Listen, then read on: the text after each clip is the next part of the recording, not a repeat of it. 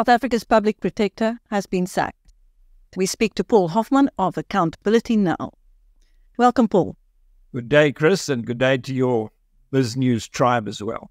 What are Chapter 9 institutions and why do we have them? Well, the founders of the New South African Order were quite a canny bunch, and they recognized that the people of South Africa were used to being in an authoritarian order where a bald-headed man with a very long finger would tell everybody what to do, and everybody would do what he told them to do, and there was a lot of passive subject kind of attitude in the populace of South Africa, and this needed to be changed. The idea of the Chapter 9 institutions is to bed down constitutional democracy in the New South Africa. That is done through a variety of institutions, the most important of which are the Office of the Public Protector, the South African Human Rights Commission, the Independent Electoral Commission that is meant to ensure free and fair elections but never actually has, and the Auditor General, who makes sure that money that belongs to the public is spent for the public benefit and has his or her hands full with that job from time to time. So our interest today is in the Office of the Public Protector, specially created like an ombud, but not quite like an ombud, because the Public Protector has jurisdiction over the affairs of state, over the public administration, and in terms of the Executive Ethics Act, is the policeman of the executive branch of government. Deal with matters on their own initiative or because somebody has complained, investigate them, report on them, and take binding remedial action. That is what gives the Public Protector teeth that the other Chapter 9 institutions can only envy. And the idea behind that was to make sure that there would be no maladministration in the New South Africa, that everybody would paint within the lines of the Constitution, procurement would be regular and constitutional, and that the public servants would take their obligations, duties under the Constitution seriously.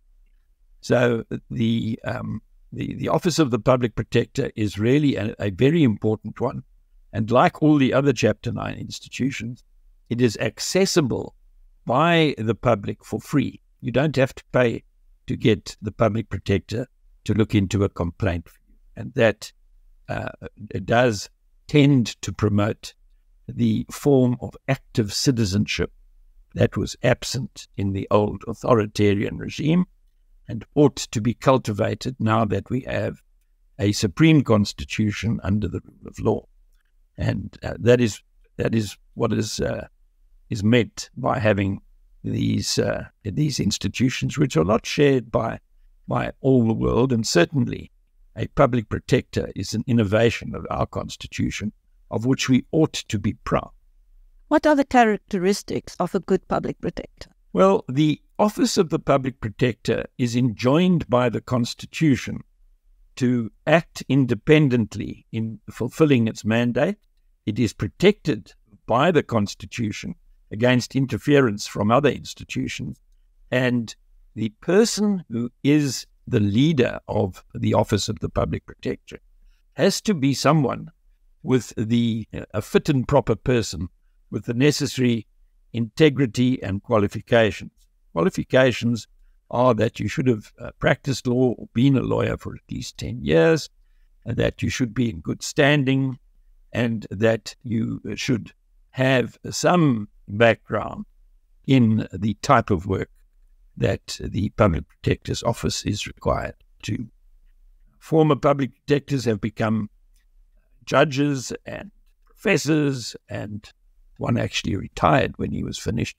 But that is the caliber of person that ought to have the probity and integrity to lead the office in the way that the Constitution contemplates. So how did our impeached and sacked public protector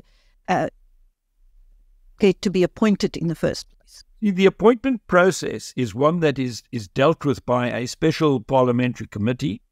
People who are interested in becoming the public protector make application, and the applications are then vetted, sorted, shortlisted, and the shortlisted candidates get interviewed by the parliamentary committee.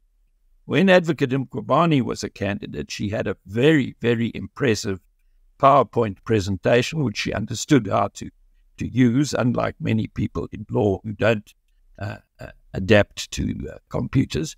And she beat out two sitting judges of the High Court, who were also shortlisted as candidates. In fact, a lot of people thought that Judge Siraj Desai of the Cape High Court was a shoo-in for the position, but it turns out that he was just the stalking horse for Mkhwebane, and Mkhwebane was the candidate favoured by President Zuma, who was the president at the time, and who is the person. The president is the person who makes the appointment, and as we see now with Mkhwebane, disappoints the public protector when impeached. So she was not universally seen as a fit and proper person for the job. The DA, in fact, voted against Busisiwe Mkhwebane. They felt that she had too much of a record of a service in the public administration, which tended to suggest that she was just another deployed cadre of the ANC, rather than an independent functionary who would be able to acquit herself of the task. She's also never really practiced law, which is not something that counted in her favour.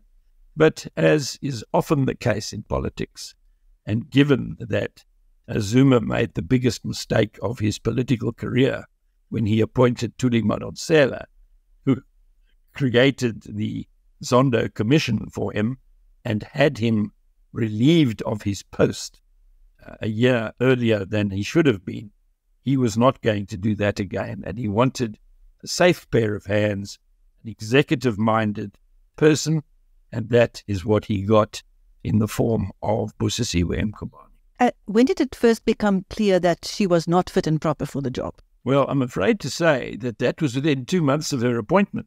In January 2017, no, it's a long time ago, we had occasion to write to the Justice Portfolio Committee about her. And there's a link to it. If you go onto the Accountability Now website and just put Public Protector Complaint into the search engine on the homepage, you will find the detail of the correspondence. Might be quite nice to put that link on your website when link to this interview, because it does make for interesting reading. We had complained about the State Security Agency not following through on raking back the loot of the dying days of apartheid. They hadn't done their job properly. As far as we were concerned, we complained about that. And she somehow turned that complaint into the opportunity to repurpose the Reserve Bank and to order Absa Bank to pay 3.2 billion rand of loot back to the state. Needless to say, she was taken on review, and she lost the review. She was exposed as lying on oath by Judge Kompepe in the majority judgment in the Constitutional Court, and she slid downhill from there. Our complaint in January 2017 to the Justice Portfolio Committee, which is the oversight body of the Office of the Public Protector, was, look out, this woman has been caught lying to us. She denied that she'd prepared a preliminary report.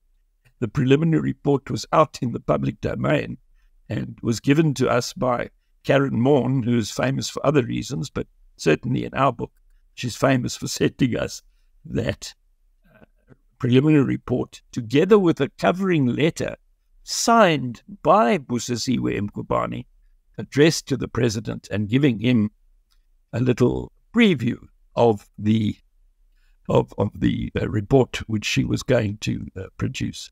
Now, there were signs of incompetence and there were signs of mendacity, and we gave her the opportunity to explain herself. We asked her a lot of questions, which if she had an innocent explanation, she would have answered. And she said, I can't investigate myself. Report me to Parliament, my oversight body. Now, she did that because she knew that she was royal game flying under the wing of Jacob Zuma, and that the ANC-dominated parliamentary committee was going to do nothing about it. And that is, in fact, what happened.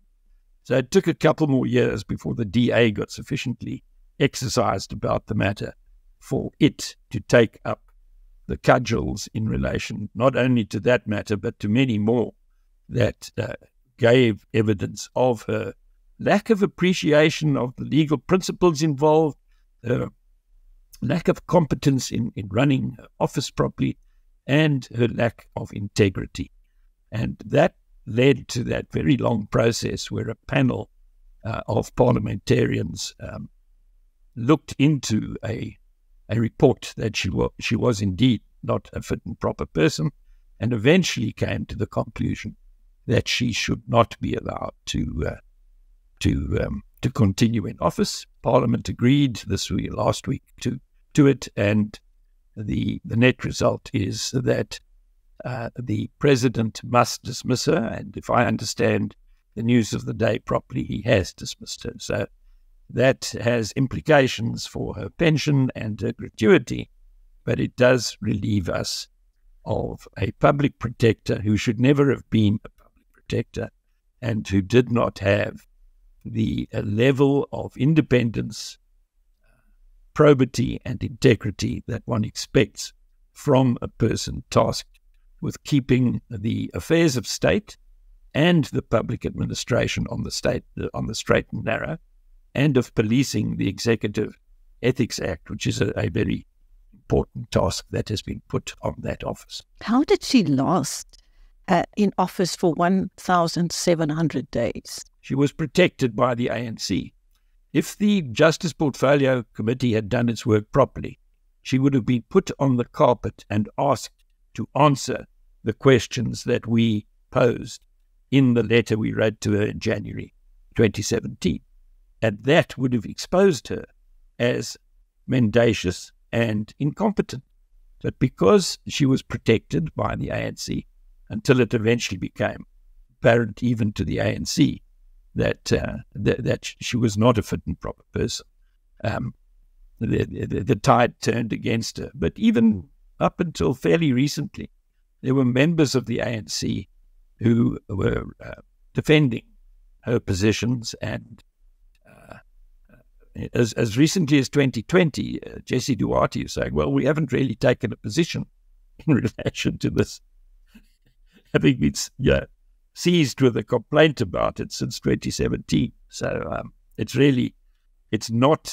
does not redound to the credit of Parliament that Parliament took so long to actually get to grips with what could have been a clean, simple, short. She's lied on oath. She's been caught lying on oath. She's lied to accountability now in relation to that preliminary report. She's not the kind of person we want for our public protector. And she would have been gone within a year, never mind all those thousands of days that she actually did so. I believe it cost 160 million to get rid of her. No, it cost 30 million to get rid of her. And the Office of the Public Protector has been lumbered with adverse costs awards to the tune of 160 million rand. So we are now pushing towards 200 million rand.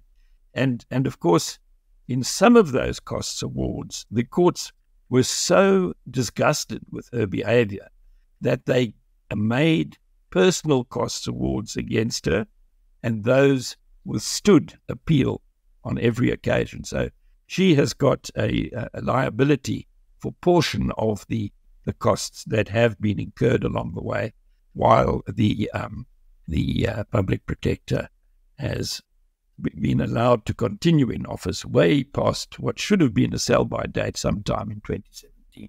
Now, what are the prospects for her anointed successor now? Well, her first task, having risen to the top of the pile of the current applicants, and there were no judges among the applicants this time, which is a pity, because it is the sort of job that a senior judge might be able to acquit him or herself of with aplomb. No judges put their hands up on this occasion, having seen two spurned on the previous occasion. And in fact, the quality of the candidates was really not up to the standard that one would expect of the job description in the Constitution. And the acting public protector, who's been acting since Cyril Ramaphosa suspended Busisiwe Mkhwebane about a year ago, she has occupied the inside lane and seems to be the favoured candidate. It remains to be seen whether 60% of the members of the National Assembly on the 21st of September vote in her favour. And if they do, she will succeed, because I'm sure that the President is very happy to have a public protector who exonerates him on the goings-on at Phala. So I anticipate that there are going to be problems in the next public protector's term of office, which is a fixed-term 7-year appointment, because she is executive-minded. Her career record points to her, like Busisiwe Mkhwebane, being a deployed cadre of the National Democratic Revolution, marching to the sound of a drum that has absolutely nothing to do with constitutional principles and everything to do with seizing, as Anthea Jeffrey has told you, and Alec, hegemonic control of all the levers of power in society. And obviously, the public protector has control of some very important levers of power, both as policeman to the Executive Ethics Act and because of the constitutional mandate to keep affairs of state and the public administration on the straight and narrow. So I hope that we do not find ourselves in a situation where the new public protector does not rise above her deployed cadre status of the past, and she does, in fact, get herself doing the work to the standard that Tudi Madonsela was able to maintain throughout her 7-year term of office. It will depend on whether whether our new public protector can shake off the shackles of being one of Menzi Simelani's acolytes and of being special advisor to several ANC cabinet members along the way. It tends to suggest that she is executive-minded and that she does not have the independence that the office requires, but that doesn't mean that she won't rise to the occasion. You know, in the apartheid era, judges were appointed because the National Party cabinet ministers thought that they would be a safe pair of hands for the National Party. Lo and behold, 5 minutes later, they were assuming that they were appointed on merit, and they were acting as though they were appointed on merit. Maybe that will happen with our new public protector too. Thank you. That was Paul Hoffman of Accountability Now speaking to Biz News following the sacking of the public protector. Thank you, Paul.